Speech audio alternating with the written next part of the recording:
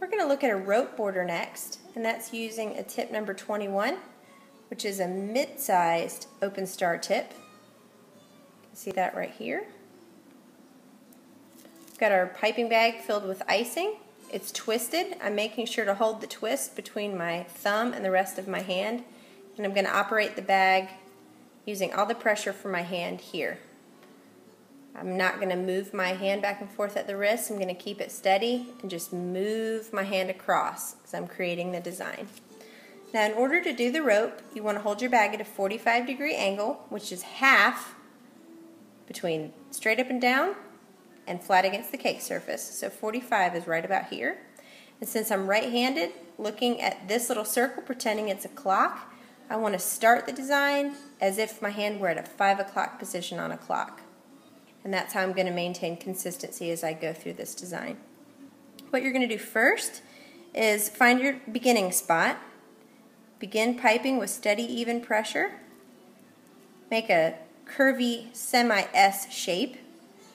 Stop squeezing and remove. Don't lift straight up because we're keeping it at a 45-degree angle at our 5 o'clock position. So we've made that curvy S-like shape, and now we're going to build on to that by creating some more rope-like designs. So we're going to do the same thing again. Now, in order to make it loop up over, I'm going to start with my tip just under the portion I just piped and bring it up over and back down. I'm going to stop squeezing and remove my bag. In order to join 3, we're going to do the same thing.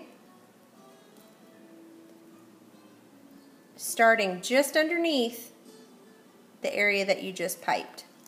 This is a great border for all types of cakes, various occasions, and once you learn how to do it consistently, it can become a very nice favorite.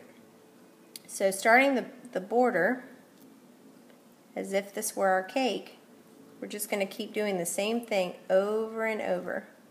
We're going to pipe these semi-S shapes, beginning just under the curve from the portion of rope that we just left off of. And you're going to go all the way around the cake like that, just continuing up and over, up and over, up and over, and so on. If you're a lefty, you're going to start from the right side of the design and work your way to the left. Since I'm a righty, I start from the left and work my way across to the right.